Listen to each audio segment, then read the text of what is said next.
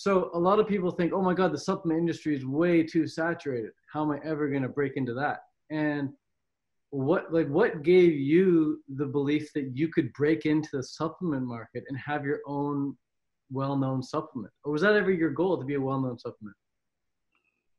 No, it definitely wasn't my goal to be a well-known supplement. And I would agree with people.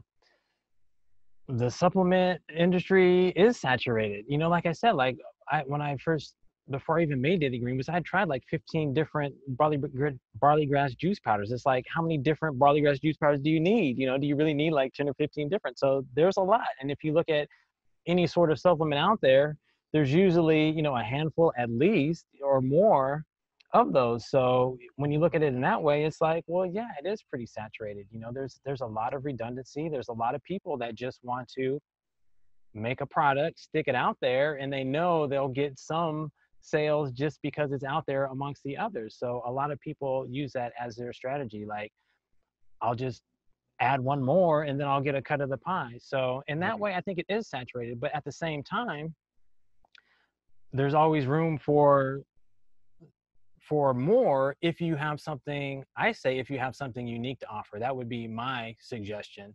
You know, don't just be another option out there that's the same as the rest of them, but if you can find something unique that you can offer, then do it. You know, and that's what it was for me.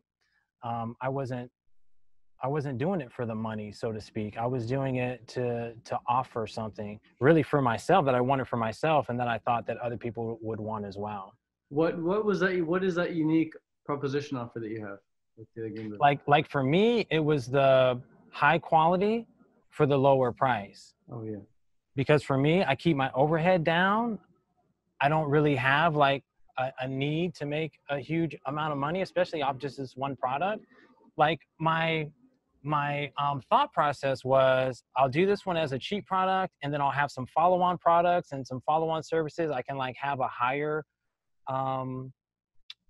profit margin, you know, and make more money sort of on multiple products. Those multiple products just haven't showed up yet, you know what I mean? But that was the initial plan, is like, okay, I'll go in light in terms of profit on this initial one, because I think it's important for people to have it. And then that's a way to create a customer base. And then I can, you know, have a customer base to sell other products and services to. So that was the thought process initially.